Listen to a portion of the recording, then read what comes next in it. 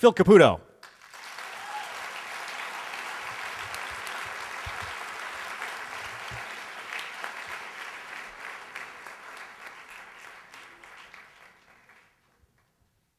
I'm going to take you back in time to Chicago, 1969.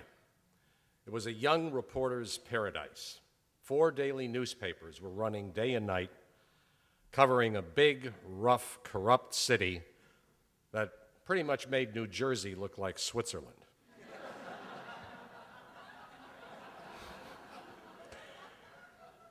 Well, there I was in the city room of the Chicago Tribune, a young reporter. There was enough cigarette smoke back in those days to give you instant lung cancer.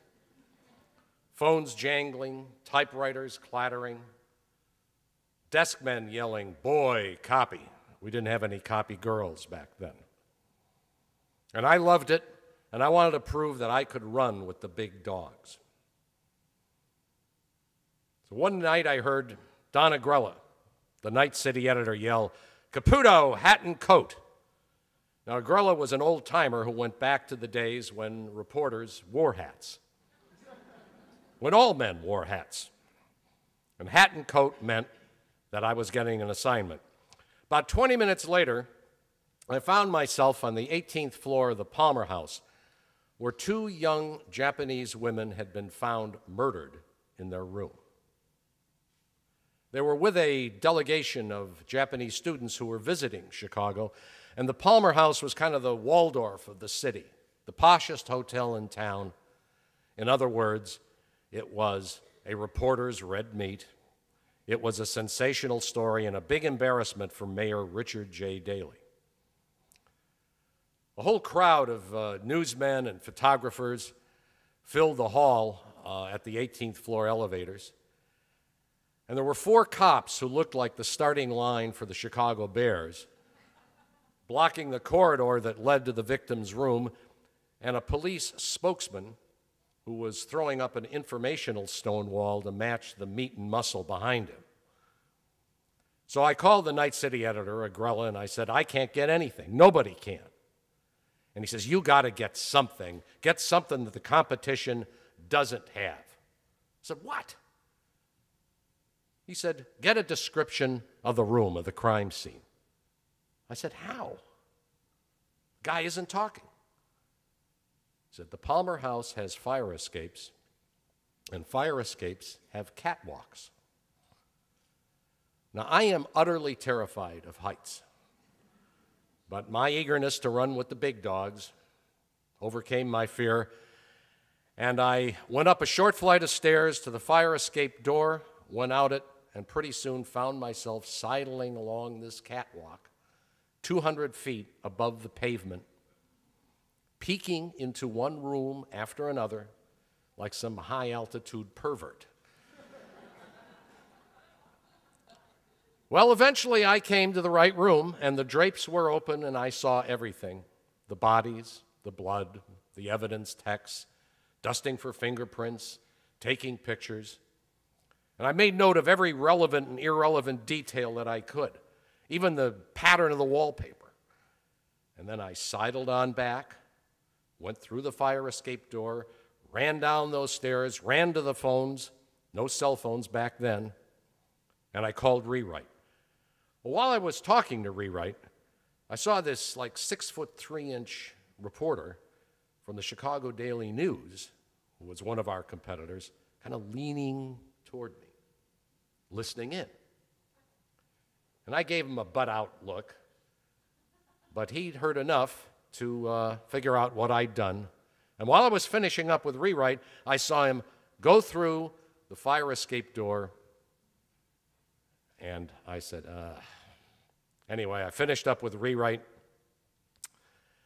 and I remembered one thing. There was one rule that prevailed in Chicago journalism, and it was, do whatever you have to do to get the story before anybody else. If you got to play a few dirty tricks, do it.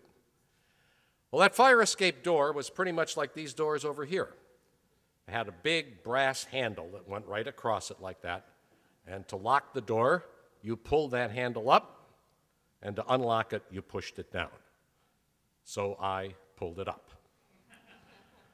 About 5 minutes later, I heard this frantic banging at the door, and I heard the guy from the Daily News in there screaming, "Let me in, let me in."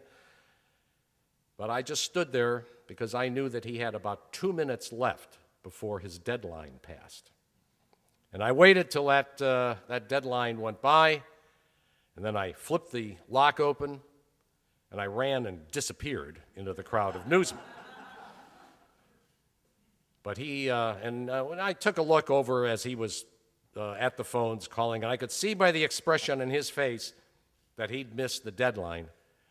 And he spotted me there in the crowd, and he came over to me, towering way over me, and he said, "You little bastard." I looked at him, and I pretended not to know why he was questioning the legitimacy of my birth. And I went back to the city room, and I accepted from Don Agrella a big attaboy. All right, so I'd proved I could run with the big dogs. And about 3 years later, I was made a foreign correspondent. And for the next 3 years, I covered wars all over the world. That's mostly what I did.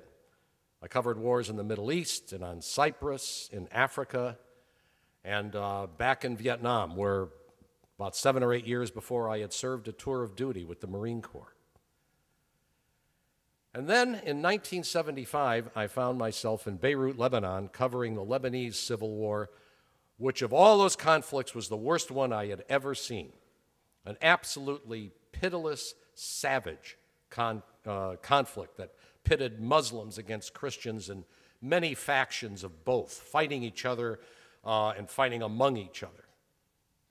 And I honestly think that Baghdad or Kabul today are not as brutal or as dangerous, as unpredictable as Beirut was back then. And I didn't know it then, but something had happened to me. Might have started back when I was in the Marines in Vietnam, but covering all of that pointless carnage all over the world had done something to me. It had kind of cloaked my heart in an emotional flak jacket so I could look at the most tragic, the most horrible sights and not really feel much of anything except a kind of contempt for human folly and, yes, sometimes even contempt for victims. I remember once during that Lebanese Civil War that 13 Muslim women, during a lull in the fighting, came out of their houses, lined up in front of a bakery to buy bread for their families. A Christian spotter saw them and fired a mortar shell right into the street where they were lined up and killed all 13 of them. And all I could think of was how dumb of them to bunch up like that. Well, one day the telex in my office clattered, and the message from the foreign desk said the following: Scoop magazine, fictitious name obviously. Scoop magazine has exclusive interview with PLO Commander Abu Rashid. Where yours? Well, where mine, I thought. Was the foreign editor crazy? Of all the dangerous places you could go in Beirut in those days, the most dangerous were the neighborhoods and the refugee camps that were controlled by the Palestinian Liberation Organization. Those of you old enough to remember will remember those guys in the checkered keffiyehs with the AK-47s. Well, to go into one of those places would have been a suicide mission. I couldn't figure out how Scoop magazine had done it. Now, we correspondents, in contrast to that sort of hyper-competitiveness back in Chicago, we used to cooperate with each other. We watched out for each other. And Scoop's two correspondents, and I'm going to call them Larry and Rick, were good friends of mine. So I went over to their offices, and I told them about the telex I'd gotten, and I says, "Can you guys help me get an interview with this Abu Rashid?" And they both laughed. And then Rick sat back in his chair, and he looked at me, and he says, "Go ahead." I looked at him baffled, and then Larry said, "Rick is Abu Rashid."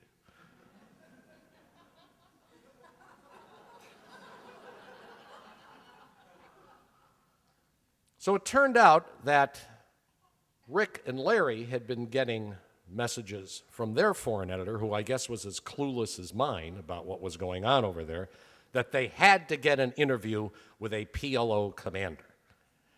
And they had replied, also by telex. Telex were the tweeting of its day. They also replied, they replied that, why don't you ask us to swallow some cyanide? But the editor insisted, and so to avoid dying for a story, they invented Abu Rashid. Well, as I said before, there were a lot of things that you were supposed to do to go get a story, anything to get a story. But there was one thing you were never supposed to do, and I did it.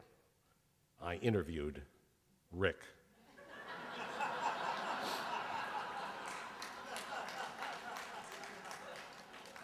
AKA Abu Rashid. And I'll say in my own defense, a lot of other correspondents did the same thing in the ensuing days, and the fabulous Mr. Rashid became the most quoted PLO commander in the entire Middle East. Well, actually, I'm kind of glad you're laughing at that, because it's as far as journalistic ethics go, it was pretty shocking. You weren't supposed to do a thing like that, and I have to say that I felt pretty much ashamed of myself. So 4 months passed, and I got another telex, and this one said that the LA Times had scooped me this time, and that their correspondent had filed a story that the Muslims, for the first time during the war, had actually invaded a Christian neighborhood, were actually trying to seize territory from the Christian factions. I was told that I had to go out, and if the story was true, I was to match it, and if the story was not true, I was to knock it down. Well, I was still feeling pretty guilty, kind of ashamed about what I'd done 4 months before, so I said, okay, I'll play it straight this time. And I went out into the streets, and pretty soon I fell into the unfriendly arms of a band of Muslim militiamen, about 8 or 10 of them, all armed with AK-47s. They grabbed me, and they said, "Who are you? What are you doing here?" And I replied in Arabic, "Sahafi Amerikai," which means I was an American press, American correspondent. And one of them said, "Let's see your press credentials." And I showed him this laminated card that the Ministry of Information in Lebanon gave all of us correspondents. And that card, by the way, could save your life in Beirut in those days. And this guy took out a straight razor and started to cut it in half. And without thinking, I reached up and I grabbed his wrist, and I said, "Give that back to me." I was sort of stunned by my own temerity and what I would say is actually stupidity. And I was even more stunned when he did give it back to me. Kind of menacingly pointed the rifle at me, but gave it back to me. But with these words, he said, in an accented English, he says, "Fuck President Ford." And I thought, yeah, okay, fuck him.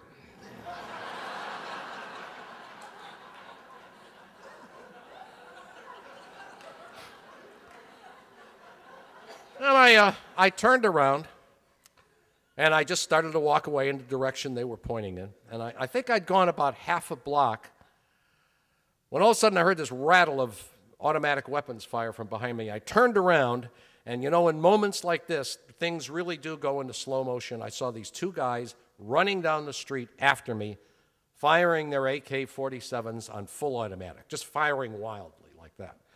Next thing I knew is bits of pavement and bullet fragments hit me in the back of the head and in the back. Well, I ran like hell, and once again looked back, and I saw one of them kneel down to shoot some more. And then I kept running zigzag John Wayne fashion like you see in the war movies, right up until a bullet smashed right into my left ankle and dropped me. Now, by the purest of luck, I rolled into an intersection that divided the Christian from the Muslim sectors.